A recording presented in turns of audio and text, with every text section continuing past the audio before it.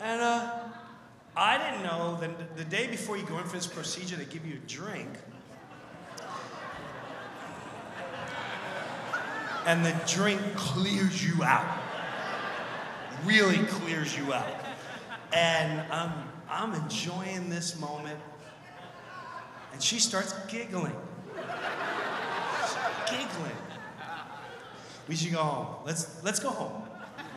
It's nice out. No, let's go home. And I'm thinking, well, she just has yoga pants all day. Kids aren't home tonight. Maybe. Ooh, okay. So go home. I start getting a little excited about thinking what may go down. And all of a sudden I get a gurgle.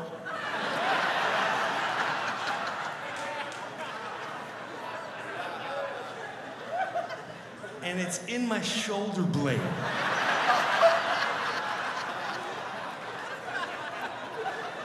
I've had bad food, you know, I've had a couple bad incidents, maybe a shrimp, some bad Asian food here and there, I'm not gonna lie to you, and the cramps happened down here. This was a gurgle up here, and it sounded bubbly. And all of a sudden, it just shot down. And I didn't know my ass is a muscle. It's a muscle. Because that thing, on its own, I didn't tell it, just went, oh my God, tighten up, tighten up, tighten up, head to the seat, right now. What? Right now. Okay, okay. Oh my God. Oh my God. Where's that Olympic event? Here's the 50 and over pre-colonoscopy event. We have 7 men, they all just drank the drink. We're gonna see who makes the toilet. Jim's got a tight ass, he looks good. He's been practicing. Here's him during the week. He was ready to go. That's his pre-colonoscopy. And they're off, slow motion. Oh my God.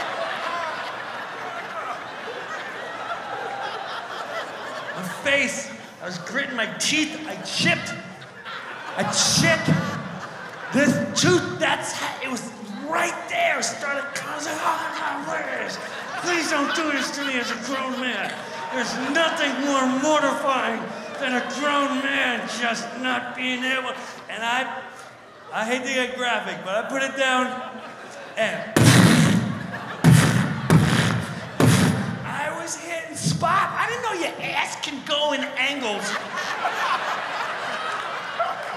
And I was pissing.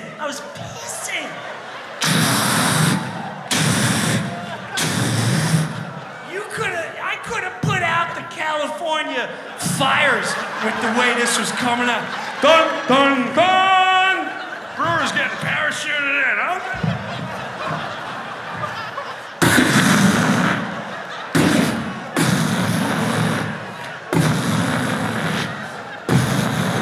They're sending in more 50 and over colonoscopy. It's parachuting in. Here we go!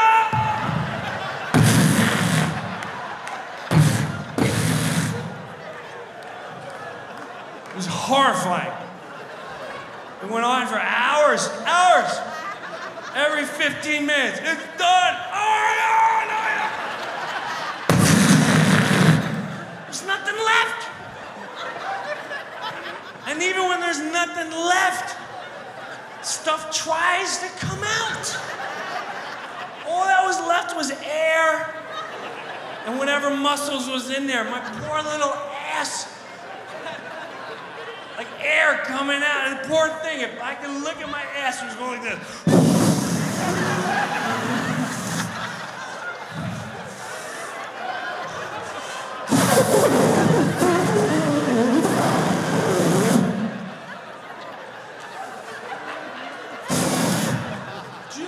Chapstick?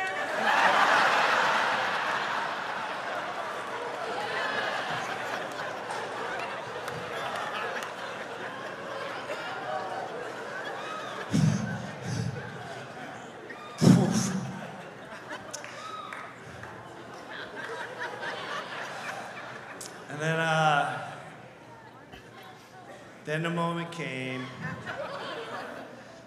She told me what was going on. She thought it was the funniest thing in the world.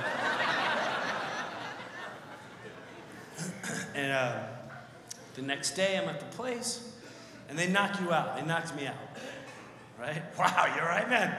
That was a heavy.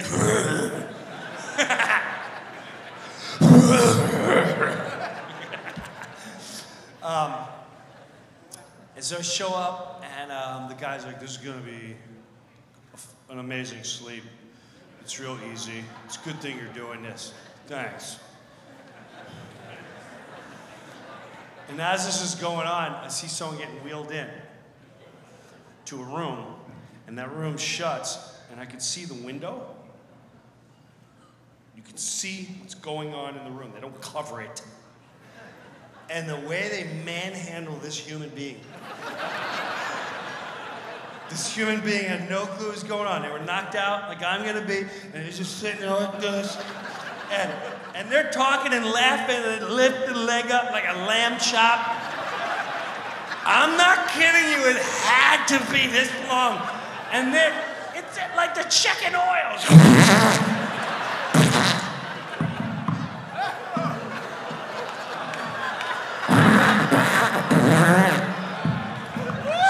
Terrible diet, terrible diet. And then they power hose it. It's like a power hose. This human was lifeless with water streaming out their nose.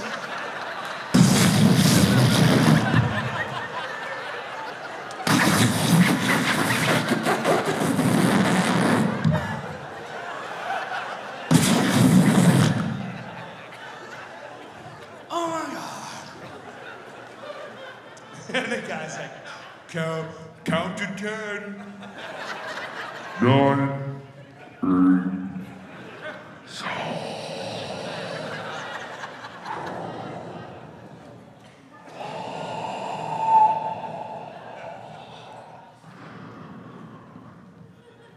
I wonder what we become. What happens to us? Do we become energy? Do we feel each other?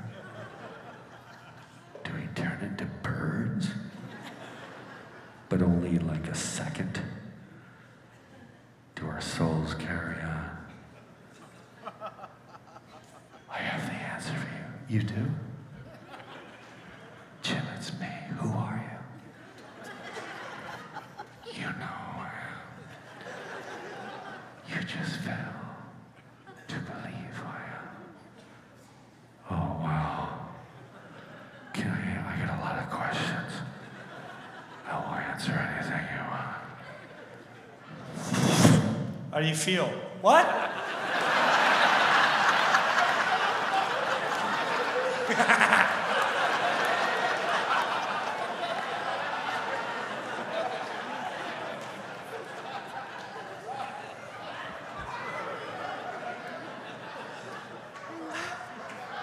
I'm not gonna lie to you though. I'm gonna be dead honest with you. It was the best sleep I ever had in my life.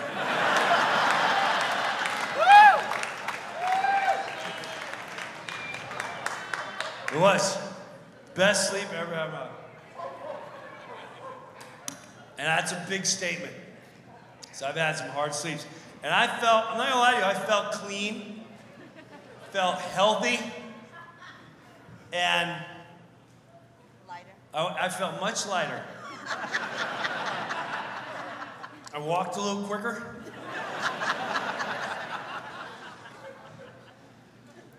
My gas was airier. And I went to Florida, visit my daughter. I was on the beach. And no lie, you can hear my ass whistling. That's how clean it was. I was walking on the beach.